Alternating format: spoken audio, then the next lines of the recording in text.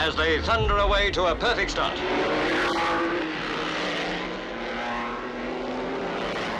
Formula One cars have evolved over 70 years and look nothing like the cars from 1950. Even though F1 cars are constantly being improved, the improvements these days are small and incremental. The only real thing that changes in a Formula One car from race to race is the driver. But what if you remove the driver from the car? Well, you end up with something that looks like this.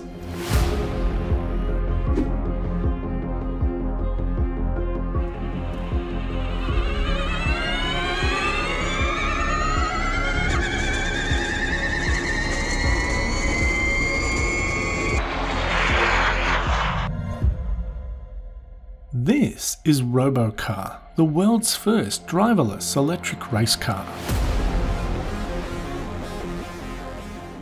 Robocar is a prototype developed for Roborace, the world's first driverless racing car series. It is fully autonomous, has 500 horsepower, 4-wheel drive, and set a Guinness World Record as the fastest autonomous car in the world.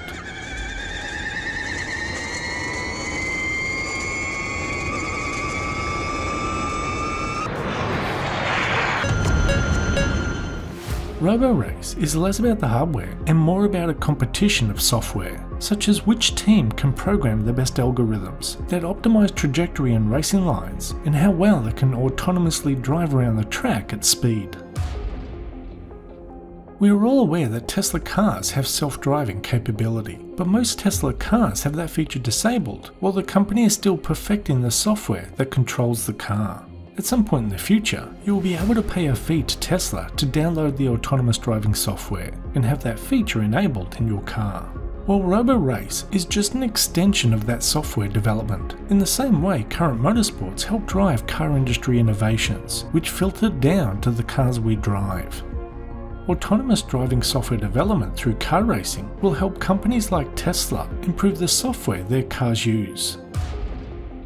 The ultimate goal of Robocar is to use the technology developed on the racetrack to help prevent 1.3 million road deaths that occur every year by improving autonomous driving software for self-driving cars. And to anyone who thinks this is a waste of time and money, I suggest you watch any of the dashcam videos that are uploaded daily to YouTube, as there are way too many people that can't seem to drive a car.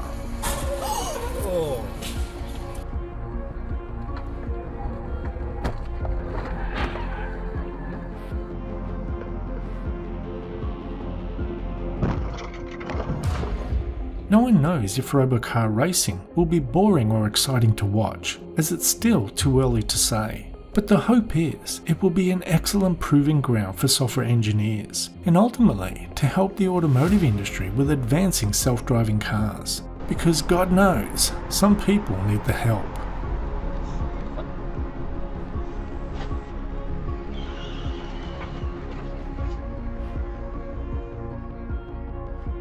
Anyway, that's the end of this video.